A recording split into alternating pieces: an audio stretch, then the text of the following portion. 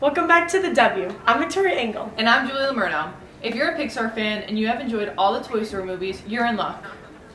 It's been confirmed that a Toy Story 5 is in the works, and on February 9th, 2023, actor Tim Allen, famously known as the voice of Buzz Lightyear, tweeted, "See you soon, Woody. You are a sad, strange little man, and you have my pity." And off we go to a number 5, to infinity and beyond. Disney CEO Bob Iger confirmed the production of the 5th Pixar film. Following the successful Pixar short film, Tin Toy, released in 1988, Pixar was approached by Disney to produce a computer-animated feature film that was told from a small toy's perspective.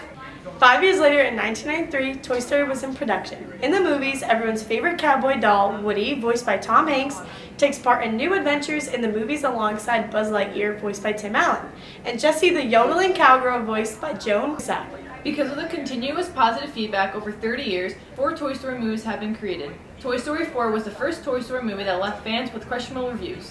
Even though the Toy Story franchise is continuing in various forms, fans wonder if this film was the last in production for the main cast of toys.